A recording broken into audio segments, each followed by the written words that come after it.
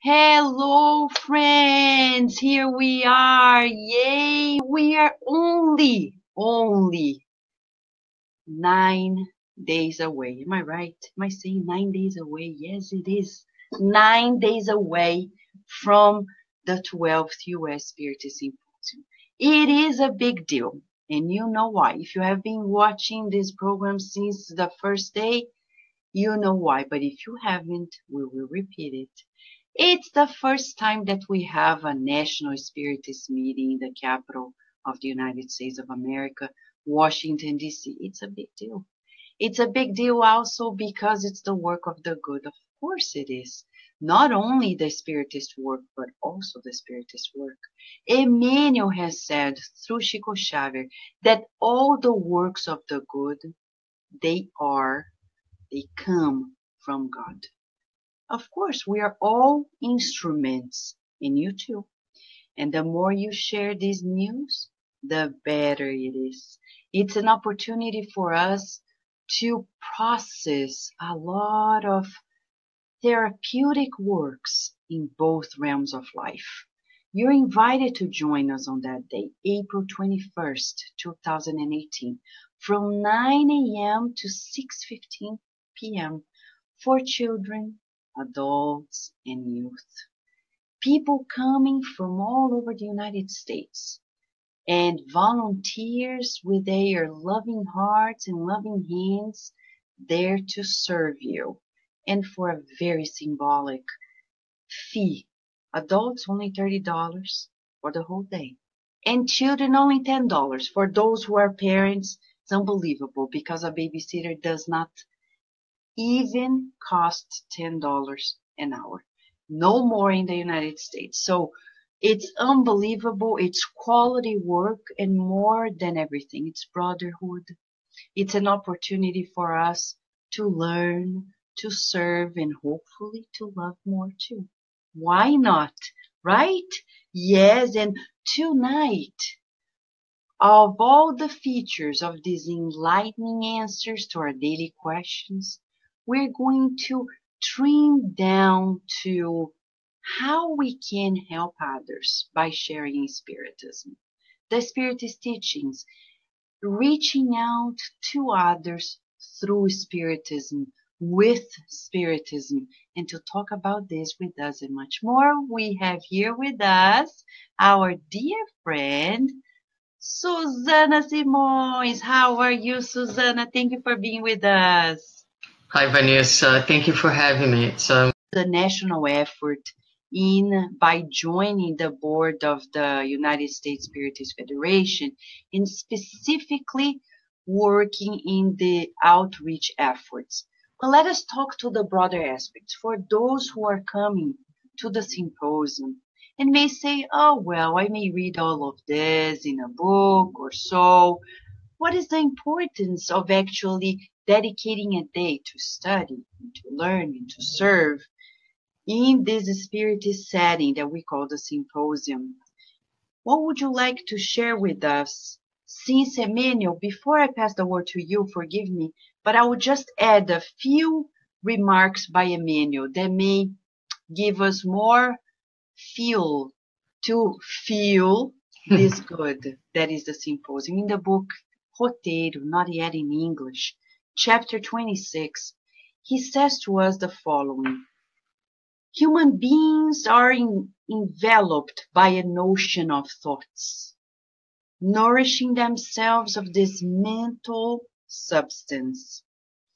And in a way, we ingest thoughts without noticing. He says conversations nourish conversations, thoughts amplify thoughts.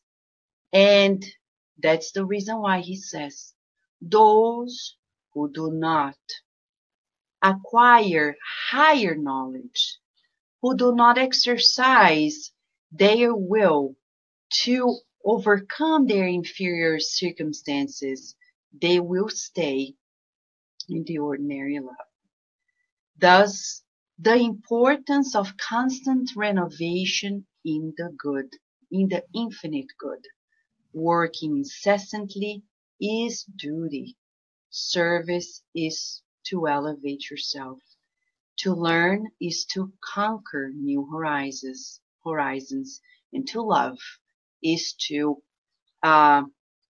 become better yourself. So, what is the importance for all those who are watching us, Susanna, in spending this time together and learning more of Spiritism? Well, first, what a beautiful message. And it speaks to us about thoughts, the importance and the fact that we are constantly assimilating thoughts. And I think that today we live in a society, I'm going to make a confession here live. I go back and forward with the social media and all that. I recognize that it's a neutral tool, but that can be used either to spread good ideas, but also to spread a lot of chaotic ideas as well. And so I'm constantly, lately more than ever, vigilant about what I put in my mind, what I am absorbing, because I feel that there is so much disharmony.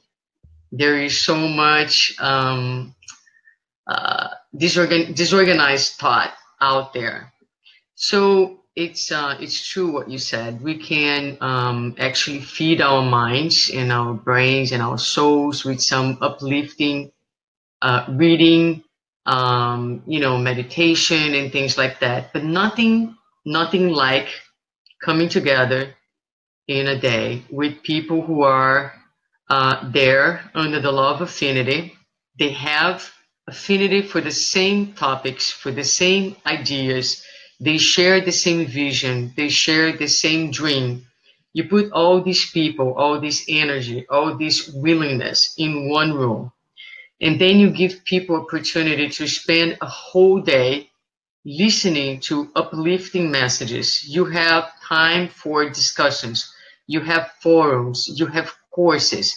You have breaks where people come together and they share their thoughts about the lectures, but they also share their thoughts and ideas about what they're doing, each one in their specific cities, in their specific centers. And then you can only imagine what the effect of that is in terms of coming together and generating an atmosphere and a vibrational level of goodness, of like one intent, one dream in one room. So talking about feeding your soul, projecting something good, a dream, right?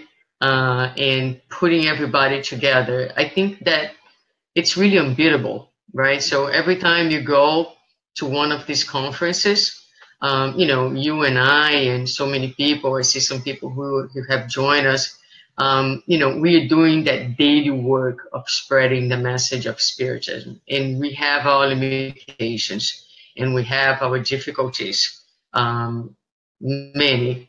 So these times are also times that are extremely important because they nourish our souls. We get the feeling that we are also not together, that although we may be very few in one specific location, there are many of us. Okay, we're not like millions of people, but we are growing numbers and we are not alone.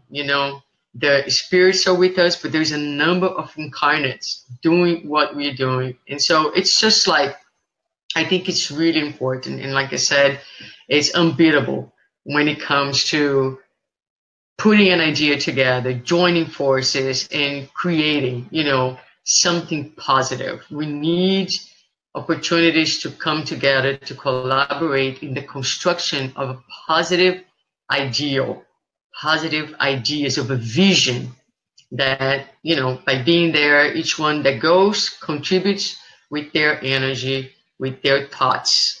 So we all together. So that's what I think. That's how I see the symposium in terms of an opportunity to disseminate a message, because everything starts in the mind, right? The symposium started on the minds of people who had the vision of the symposium. So we We have an idea, we project that idea, and then the resources come together, and then ideas become realities. So we need people to go, to join in the dream, to join in the idea, so we can build this momentum more and more in our country to help things to come to reality. Exactly. And you said in our country, in the United States of America, we needed to team up to really change the course of events. And if we don't want to influence people in other ways and forms, this is one way. Inevitably, we influence one another. And talking about influence and also charity, using this very expression, because Emmanuel, as you know, Susanna, he has this famous statement that the greatest charity we can do is to disseminate the teachings of Spiritism.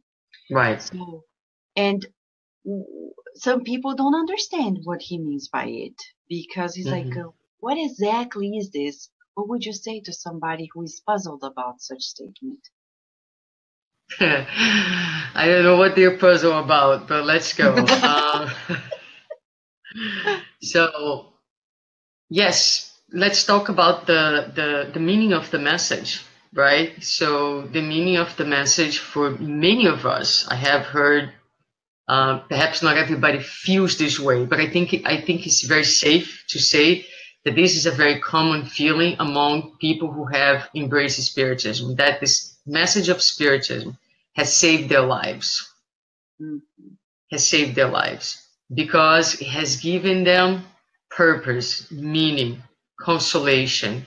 It's a light, so it does not remove the challenges of life. It does not take away the trials. They're absolutely necessary for our spiritual growth and enlightenment. No one grows without challenges. They're necessary. They're the exercises that God provides us in order to grow. But Spiritism gives you the tools, the inner tools, to actually deal with those adversities and to learn from them.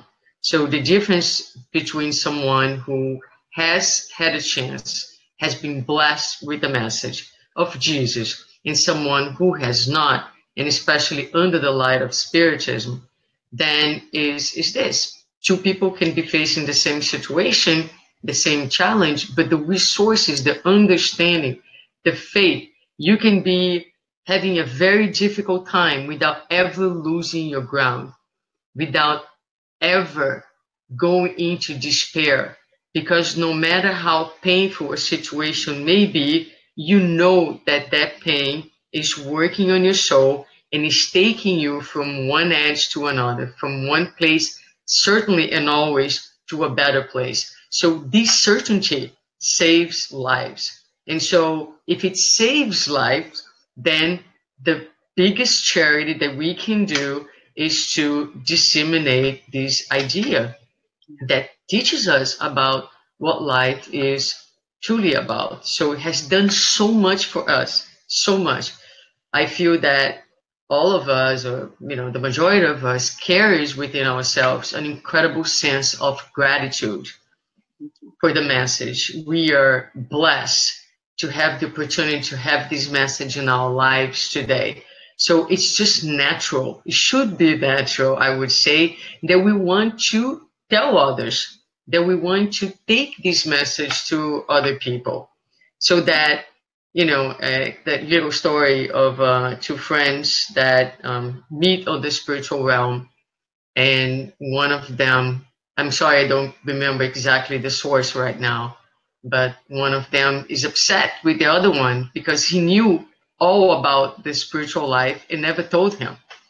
And so imagine that, right? You have friends, you meet them in the spiritual realm, and they realize that you knew so much and you never shared with them, all the things that you knew. So that's serious. And so we need to, I think it's important that we understand what this statement means, and that we integrate as much as possible in our lives. And this can be done in different ways, right?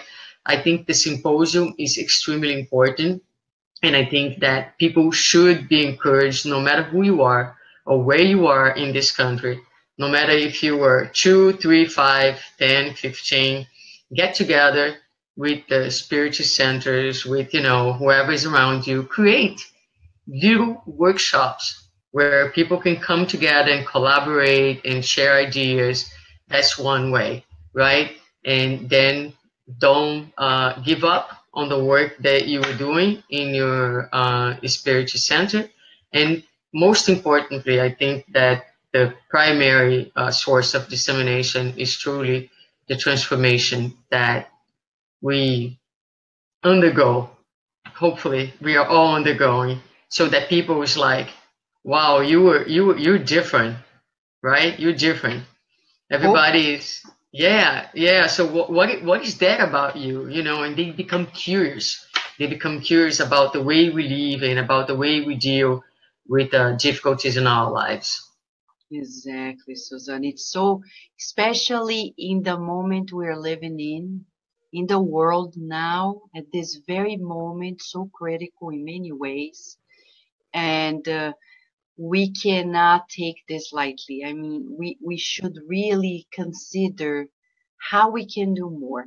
The spirits always told Chico Xavier, through Kardec, the mediums at Kardec's time, throughout the teachings that came through Leon Denis, and then throughout the literature of all spirits, through the mediumship of Chico Xavier, we see time and again, they say, it's not enough. We always need to do more, more, more, more. There is always more.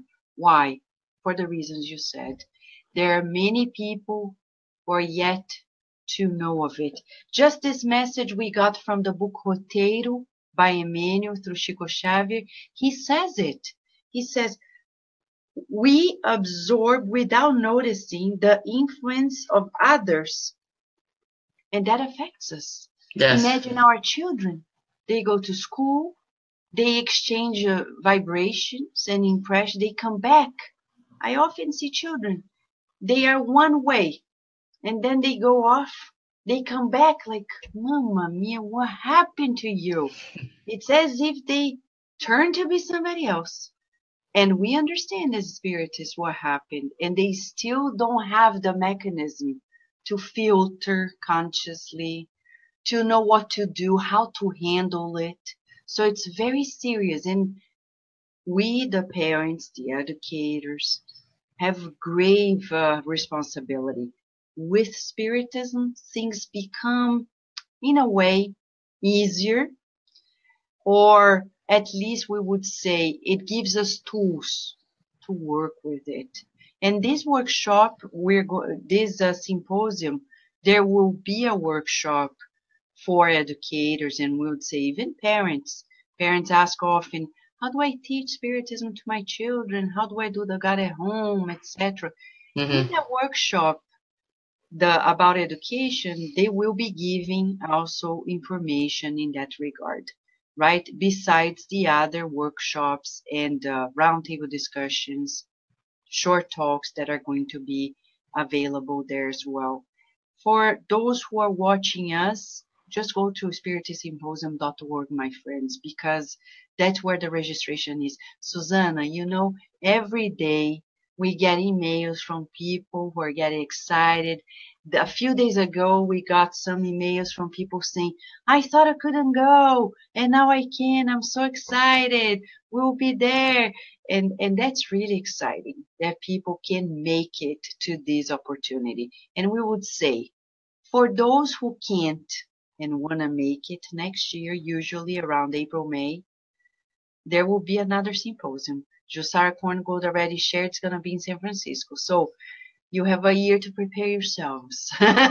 Yes, right, yes. Put in the calendar, it's something that with planning, the event's going to happen. I mean, that's our 12th year that's happening. And so it's something that you have the whole year to prepare. And it's definitely worthwhile experience. I remember the first one, and it's been a pleasure to see the way it has grown. and how many people have joined, how many centers participate. It's really inspiring. It's an inspiring event, and definitely worthwhile. I think that everybody who goes, it's ready to go back the next year. Exactly. And as you said, this is such a unique event in the whole Spiritist movement around the world. It's so unique because all Spiritist centers team up to join forces, to volunteer, to come together, to sponsor as well. So it's so unique in so many ways. It's really creating a beautiful identity of our movement in the United States. And to give some more, Susanna, in another book by Emmanuel, Living Spring, as we prepare to join forces here with everyone who is at this very moment, even if you are on demand. Feel it as we are doing this live. On chapter 117, he says, we have what we give. Many people, they're like, I don't know why this is happening in my life. We receive what we give. If we didn't give it today, it's the result of that in the past. So it's going to pass. But the problem is what we're sowing today. So I'm not going to read the whole message, just a few excerpts. And he begins by quoting Paul in Acts chapter 20, verse 35. It's more blessed to give than to receive. He says, when someone refers to the New Testament passage that says that the act of giving is a greater blessing than that of receiving, almost all students of the good news think of the word money. Of course, when we think about material things, there's always more joy in helping than in being helped. Nevertheless, we must not forget spiritual gifts, which emanating from within us increase the level and the intensity of the joy around us. Those who give reap the happiness of seeing the multiplication of what they have given. Offer kindness, and you will encourage the sowing of fraternity. Spread the blessing of forgiveness, and you will strengthen justice. Administer goodness, and you will see an increase in trust. Give your good example, and you will ensure the worthiness of your character. He goes on, and he says, we have what we give. Give your neighbors something more than your money. Give them your interest, your health, your joy, and your time. And you will actually find yourself in possession of the sublime gifts of love, balance, happiness, and peace today and tomorrow in this world and in the life eternal. How about that, Susanna? I loved it. I had a lot of thoughts while you were reading. We live in a society that suffers from a perception of scarcity. And Dr. Brené Brown has amazing work on this area where she talks about it, scarcity.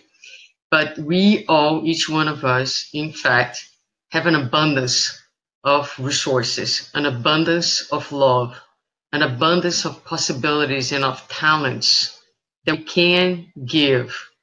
And that the amazing thing with this message is that it's so true. It's hard to understand it at a cognitive level, but it's easy to understand at an experiential level.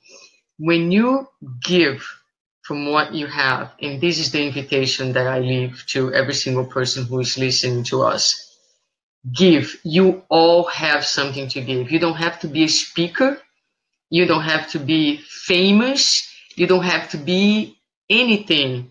We all are special, and our contributions are very unique. You have love, you have a smile, you have a minute of your time to talk to someone, to answer a question, to say welcome to a guest who is walking to the symposium for the first time. You are giving. And the more, it's an amazing phenomenon, because the more we invest the more we pour our souls out into the work, the more we realize how much love we have within ourselves. It's truly, truly amazing. And you can only realize the abundance of love that you have in the exercise of giving love. It seems a contradiction, but it's actually not. So again, hard to understand in a cognitive way, but I invite you to experience that by putting your drop of love into this work and joining us at the symposium. Yes, thank you, Susanna. And as Jesus said, it's not enough to know. We need to feel it. And that's what Susanna is talking about. Let us feel it. So talking about feelings, let us invite everyone. Susanna, please lead us into a prayer of harmonization, of good feelings and thoughts and vibrations to these beautiful therapeutic works that are already happening in the spiritual realm and happening gradually in the material realm as well. Shall we? Sure. Thank you. Okay, so I will invite everybody who is joining us at this time that we put our minds together, but most importantly, our feelings, our sentiment together in this prayer by saying, Dear God, dear Father, we are here. We are here ready to serve, ready to give, ready to expand and to let unfold all the possibilities and all the love that we have within our souls. In name of our brothers and sisters, in name of our own rehabilitation, in name of goodness.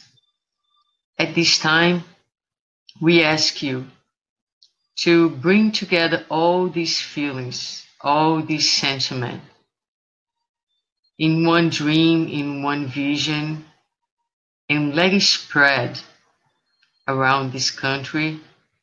Let it spread and to be with all the people who will be participating in one way or another at this event. Let it be at the place where we will meet in 9 days. Let it be most especially in our hearts and in our souls in the sweet form of joy and hope. We thank you for your loving presence. We thank you for your guidance at all times. And we hope that this prayer, this intention, and those thoughts can be taken as a small token from our hearts in name of the cause that we all embrace. Thank you so much, and so be it. Thank you, Susanna. Thank you so much. You're very welcome, Vanessa. Thank you so much for the invitation. We're so lovely. Thank you so much. And friends, don't forget, we're only 9 days away. Come back. I know some people, they pack a month in advance. So you can pack and prepare yourselves. If you haven't made plans, you still have time. 9 days away from the 12th U.S. Spiritist Symposium.